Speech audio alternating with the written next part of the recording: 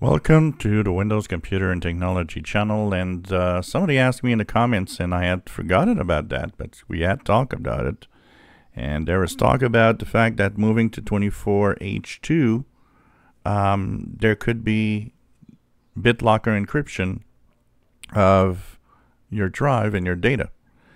And I forgot about that, but I went to 24H2 and I have a Pro version of Windows 11 here, so that also already contains BitLocker, but I don't use it and never used it. Now somebody asked me, did it encrypt? And I was like, oh, you know what? I didn't check that. So after going to the different menus, I went to, of course, the BitLocker, and it says it's off and turned on, which means it was not turned on going from 23H2 to 24H2. So the question that is here, does it turn it on only in specific times or hardware? So this machine does contain a recovery partition. It should technically have everything needed to turn on BitLocker.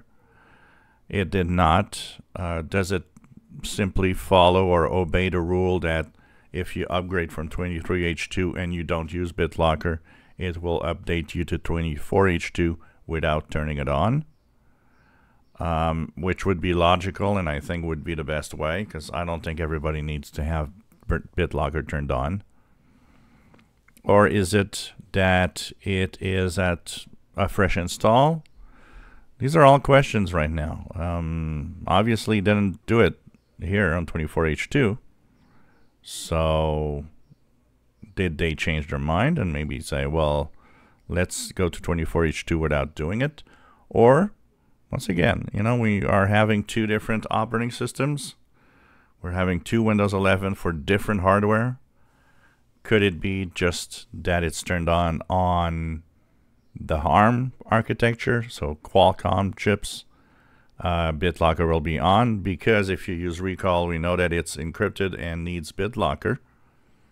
So maybe it's only for those machines that it will be on by default, and for us x64, we're going to stay the way it is. If you don't use it, you don't use it, and it's going to stay like that.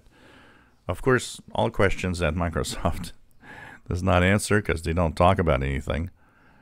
But it's an interesting question and mystery here. If you enjoy my videos, please subscribe, give us thumbs up. Thank you for watching.